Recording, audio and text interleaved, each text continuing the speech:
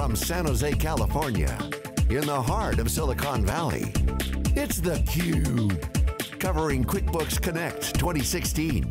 Sponsored by Intuit QuickBooks. Now, here are your hosts, Jeff Frick and John Walls.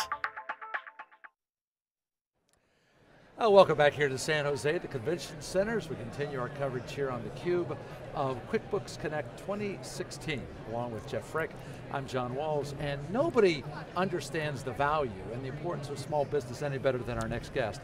Karen Mills, the former administrator of the United States Small Business Administration, working in President Obama's cabinet for 2009 to 2013. So yes, Karen, 5 years. Thank you for joining us. Currently working at the Harvard Business School and at the Harvard Kennedy School. So we appreciate your time here to be with us and sharing your expertise. Let's talk about small business, just in general. Let's talk about small business. What a good idea. I mean, in terms of the impact on the American economy, but on a global basis too, how impressive is it in your perspective, and how important is that impact in terms of making sure that we put the right regulations in place to let it go and do its thing? Well, small business is key to the economy, and everyone says now that it's the backbone of the American economy, but it happens to be true.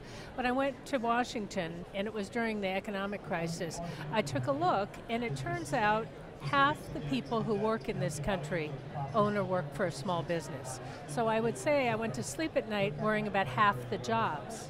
And 2 out of every 3 net new jobs come from small business. So now, as we're talking about where the job's going to come from, we have to make sure that these small businesses are healthy and that they've got what they need. And one of the things that's going on here with this Intuit is we've got small business owners here figuring out how to grow their business. That's what's going to make America prosper again. That's what's going to create this growth that we've been worrying about and lacking.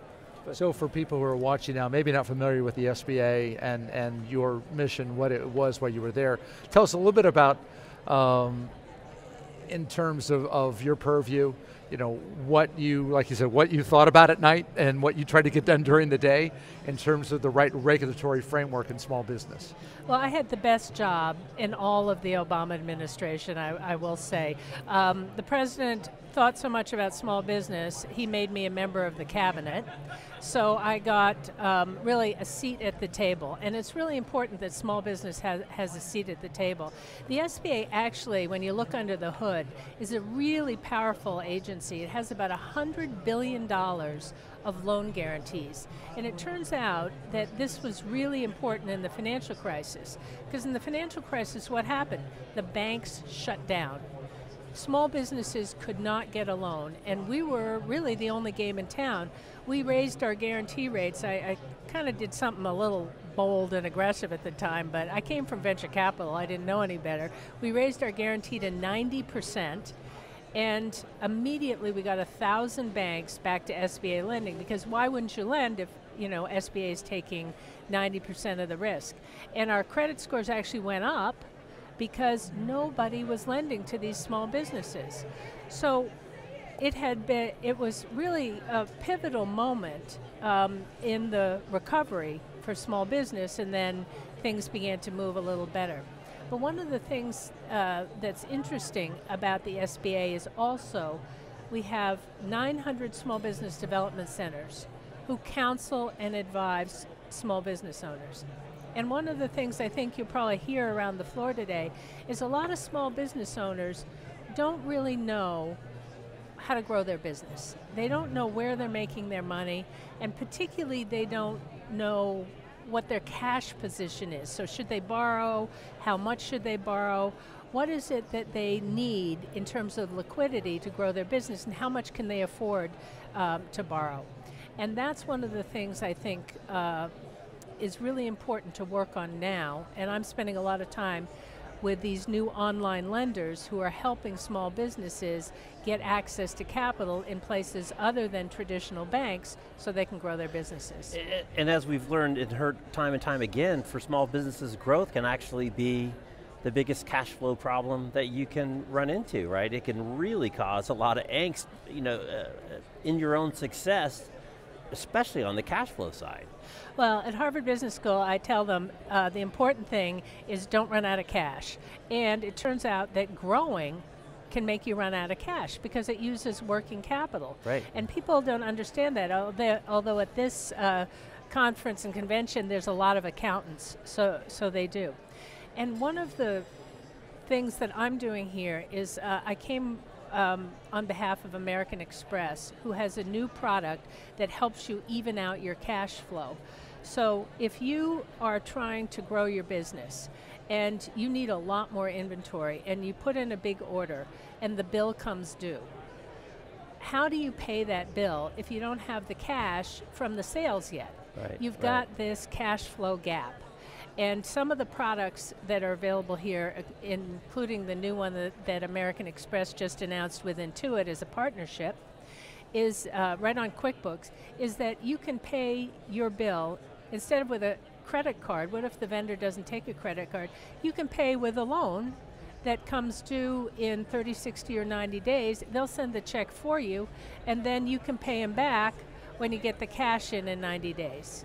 And it's I think one of the missing pieces in small business land are these abilities to manage this very bumpy cash flow, and it can go up and down big amounts.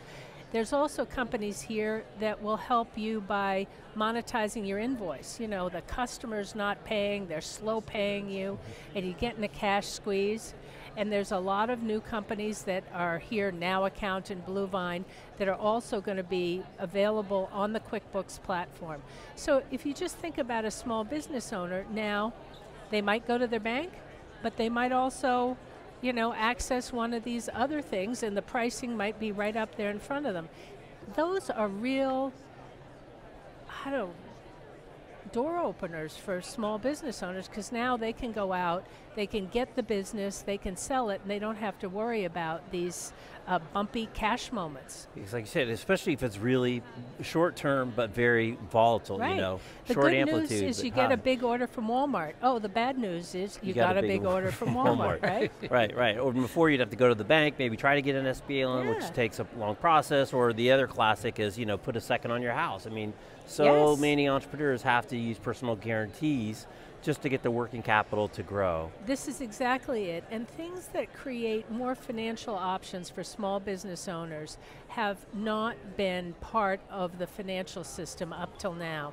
We wrote a white paper 2 years ago when I left the SBA, and we asked this question: is there a gap in small business lending? And the banks were saying, you know, there's no gap. I'm lending to everybody who walks in who's credit worthy.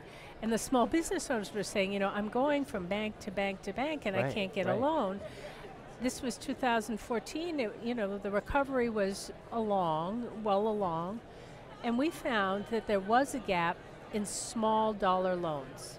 Anything under $250,000, but really anything under $150,000. And the reason is, it's not that economical for a bank to make a $50,000 or $75,000 loan, have a personal underwriting conversation. How are they going to make any money? So enter these new innovators, the online lenders, and you know, you go online, you fill out this application in minutes, and you know, somewhere between hours or a day, or the money can be in your account. This is pretty exciting. So that's the lay of the land for small business owners. Is there any danger in making it too easy? Oh, yes. Isn't there not? Because all of a sudden it's like, oh, the candy store's open, right? and I can go get, and I can do this, and I can do that. And if a small business doesn't stay focused, all of a sudden maybe they're in over their head. So how do you balance that out? Giving them accessibility, but also doing it in a responsible way. You're absolutely right. You know, you have to be careful with lending to small business on a number of fronts.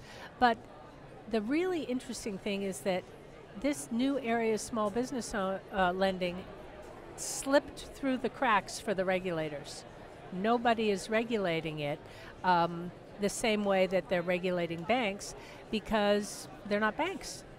So one of the things that I'm working on is, how do you get a regulatory framework which prevents bad actors from coming in. So brokers from, charging big fees. Predatory lending, in essence, right? Lending, really high rates.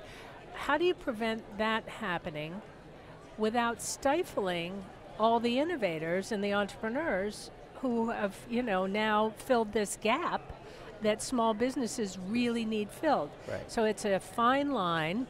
There should be some regulation, but you have to be really thoughtful about how you make sure you don't overburden the system. You're kind of in my sweet spot here, or at least my big interest. I worked for a trade association for many years in the wireless space. Oh. And that was always a great tension, right, between government regulation, FCC regulation, Hill oversight, and private sector. And you always knew the truth was somewhere in the middle. You needed some direction. Right. You had some bad actors, but generally you got pretty good people trying to do good things. So how do you blend good, solid, responsible legislation and regulation with allowing private sector behavior to flourish and be innovative? Because it's hard to keep up with it if you're on the rulemaking and lawmaking side. So how do you do that? Well, we're putting out this regulatory plan in a new white paper, and one of the principles, I'll give you a little preview, is do it smart. And it deals with just this question: how do you make sure you're not overburdening everyone? There's a new tech out there. Remember, we have FinTech, and then we had GovTech. Well, now we've got RegTech.